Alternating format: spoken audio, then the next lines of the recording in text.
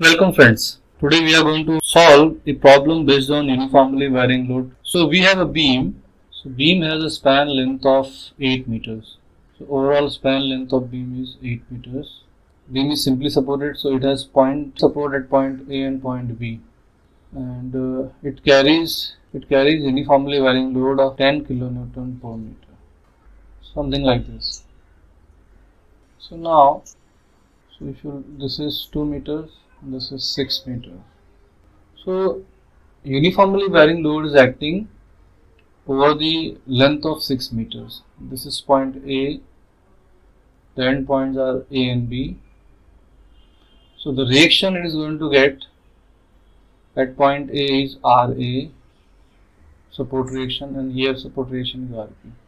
Now to find out support reaction for this particular beam, we first need to convert this uniformly varying load into an imaginary point load. So how to convert that imaginary point load, that is very important.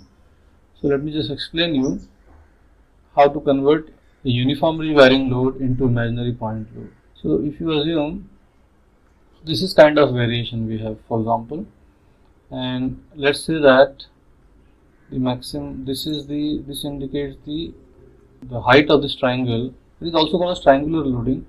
This is the height of triangle and this is the length on which load is acting. So if we say the height of loading, that is maximum intensity is W, and the length on which it is acting is L. So the imaginary point load is given by this area of triangle basically. So this area of triangle is nothing but, if you look at this, it is half into intensity into length. So this particular area gives you the value of point load, imaginary point load. So the imaginary point load will be given as half the load, maximum load intensity, times length on which uniformly varying load is acting. And its distance from maximum load intensity is this distance, which is given as L by 3. So from this end it is L by 3, and if you want to find out from other end, it is from this end it is going to be 2L by 3. Okay. So like this we can find out the location of the imaginary point load as well as its value. So now if I want to solve this problem, first find out the imaginary point load. So the imaginary point load is nothing but half into maximum load intensity. So the maximum load intensity is 10 kilonewton per meter, so it is 10 times the length on which it is acting, so it is 6 meters. So you will get the value as 30 kilonewtons. So the imaginary point load is 30 kilonewtons, and that is going to act at distance L by 3, that is 2 meters from the point B. So we can show it in the figure itself. So this is the imaginary point load. So I am showing it over here. This is the imaginary point load, and the value of imaginary point load is nothing but 30 kilonewtons, and its distance from the point B is, that is this distance is 2 meters. Okay. So now we shall not consider uniformly varying load, rather we will consider a simply point load acting at distance 2 meters from point B. And by considering that only, we will find out the support reaction.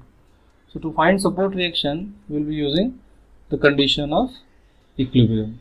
So by using condition of equilibrium of beam, so in the condition of equilibrium, we have basically all forces are balanced.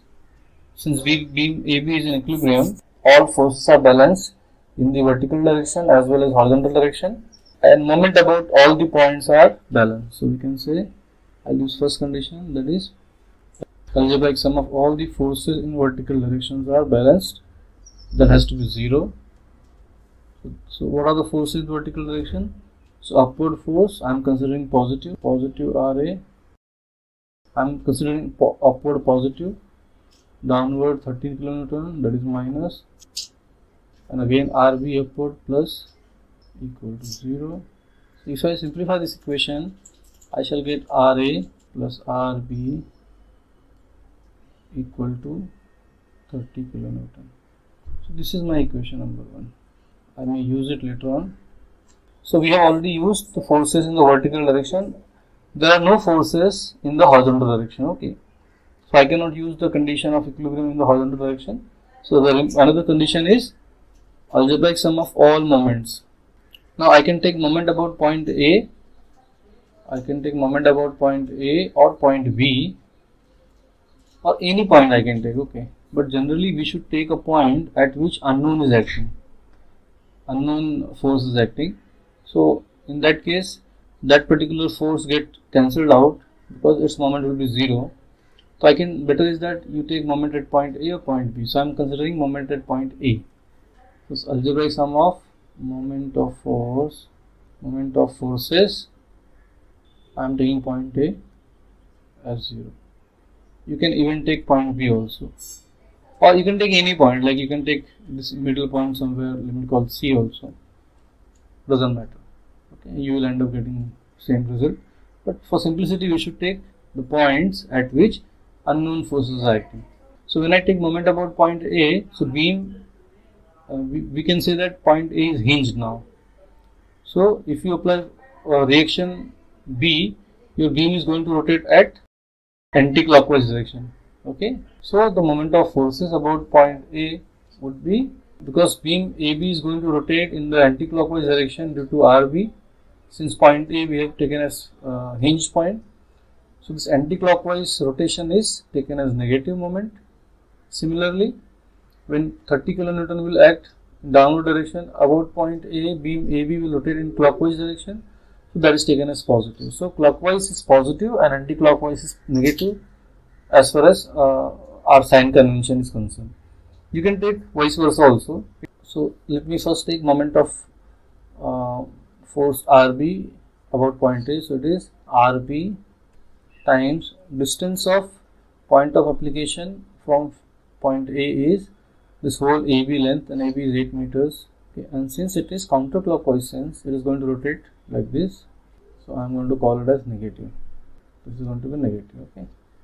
Now what about the moment due to 30 kilonewton? It is going to be positive because beam is going to rotate in clockwise. Since it is 30 into point A to this particular point, which is 2 meters from here. So it is 2, overall is 8, minus 2 will be 6. So it is 30 into 6. Since it is rotating in the clockwise sense, I have written this positive. Any other moment? No, there is no other moment we have, because we have only a moment due to RA will be 0 because R is acting at the same point. So if you simplify that, you get 8 RB 180, 8 RB equals 6 into 30, that is 180. So if you further simplify this, you will get RB equal to 22.5 kilonewton. Okay. If you substitute the value of RB in equation 1, so you can find out the value of RA equal to, so RB is 22.5, so RA will be 30 minus 22.5, that is 7.5 kilonewton. So if you look at here, we have found the value of RA and RB.